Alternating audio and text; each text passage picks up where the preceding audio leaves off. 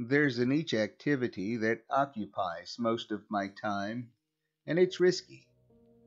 To many, it would seem unthinkable in its danger, but not to me. Not at first, anyway. I now know how much of a mistake I made. The reason I started this in the first place is because while this activity is not technically legal, the cash rewards are incredibly high. Some would consider it murder. I would consider it well paid. I'm sure if the UN ever found out about it, the activity would be banned. But hey, even if that happens, I'll still continue doing what I'm doing. I don't really have any other option.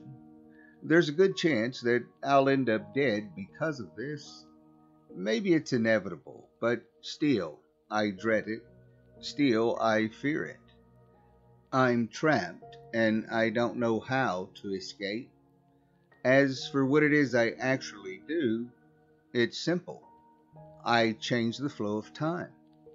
I make it so that certain people never existed. It's like murder, but with no evidence and no suspects. Apparently, I've killed all sorts: businessmen, crime bosses, even politicians. But the thing is, I don't remember any of it. Once a person is erased from the flow of time, no one remembers them. They cease to exist. They never existed. And so, therefore, I don't remember killing them in the first place. A freaky concept. One that probably appears interesting even to those who would never believe it. But not to me. All I want to do is get out, but I can't. I'm trapped, constantly looking over my shoulder, wondering when they'll get to me. But I bet some of you are probably thinking, what about the grandfather paradox? Would it be impossible for me to stop someone from existing if they never existed? Well, my employer found a workaround, a way to cheat the system. And using that cheat has ruined my life. To sum it up, the universe has a natural defense network for paradoxes, a kind of immune system, but on a cosmic scale. Typically, if for whatever reason a paradox would appear naturally, the universe would send antibodies to eliminate that paradox. If that paradox happened to be a human who shouldn't exist, well, the antibodies would take care of it in a very grim way. Gruesome things, those antibodies. They look kind of like people, but inside out. There's a million different variants. I doubt I'll ever see them all. The fact that I never know what the next one will look like is part of what keeps me up at night. Upon seeing their target, they absorb them alive, making sure every atom of their existence is disbanded in a horrific display of nature's power. The first time I saw it, I threw up. I was so disgusted by what I had seen, I just sat there for hours, crying. There was no one to comfort me but my employer. He told me this was just the way of things. Those that are strong devour the weak. Those that are able to win claim victory. He told me that as long as I stayed strong, it would never happen to me. He lied. But that was years ago. I've learned so much since then. Things my job as a murderer rely on. Things I wish I didn't know. It was my employer who taught me. He found out that the immune system could be tricked and made to kill any person you want. A key detail that made the whole thing work was that when the antibodies received orders, they remembered them, regardless of if the timeline should change. Therefore, they'll remember orders issued from humans who in the new timeline never gave those orders. They exist separate from us and our rules. The antibodies will follow orders even if they were given from a dead timeline. That fact is what makes us able to kill people. It's a bit of an elaborate process, but it works, I think. You see, I can't remember doing any of it. I know how to, but I can't remember having ever done the process, though my employer says I've killed many people. Such a funny thing, to be a mass murderer and not remember any of it. Maybe I'd be interested to know just how many people I've erased, but bigger things occupy my thoughts now.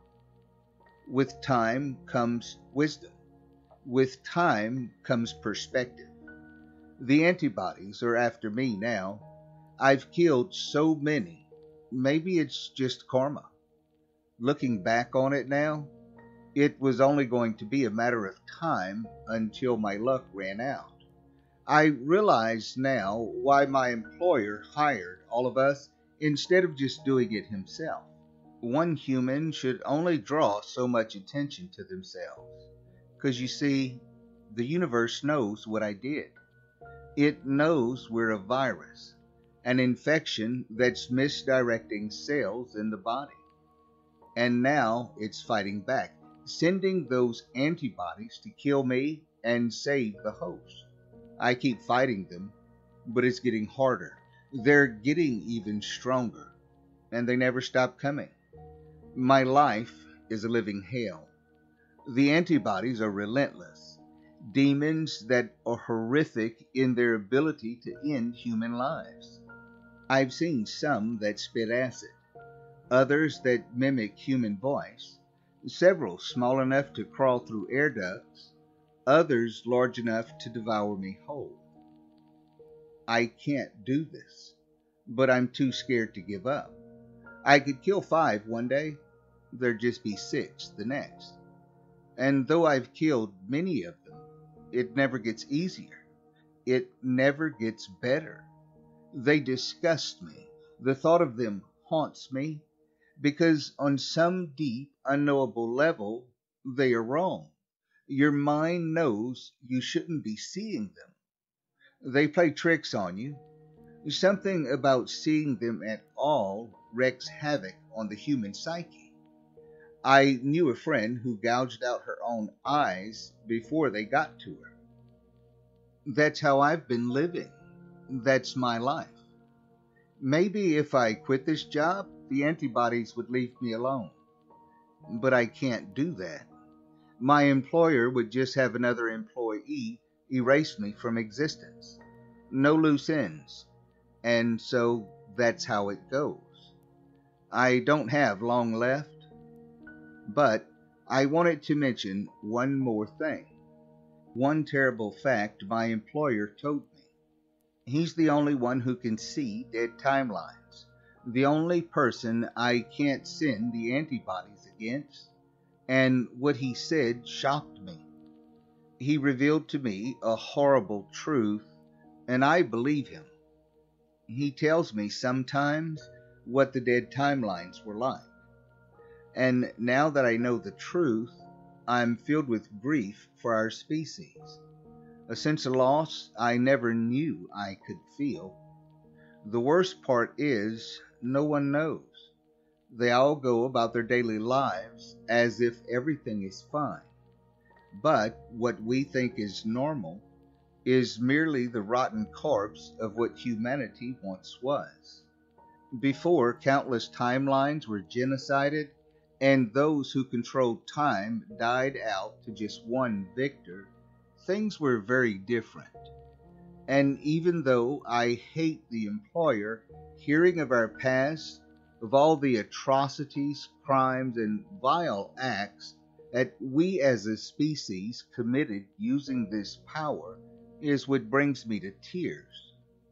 We used the antibodies once for a war of our nightmare, the version of us long ago, and now we've fallen. We've fallen so far that we can't even begin to understand what we once were.